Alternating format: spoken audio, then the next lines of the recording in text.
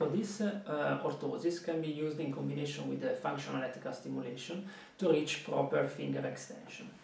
For instance,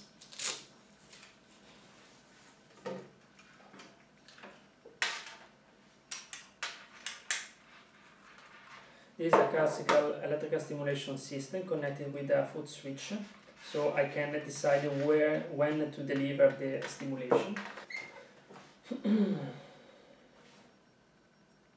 Now I connected the functional electrical stimulation to the extensor digiti communis of my left hand.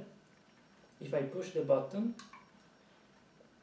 I get this kind of activity. So, as you can see, the wrist go in extension and the interphalangeal joint are going into flexion.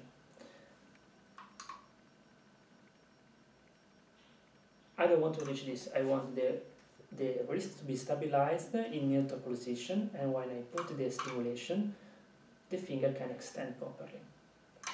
So to do so, I do the functional electrical stimulation in combination with an orthosis to stabilize the wrist. This way. So by doing so,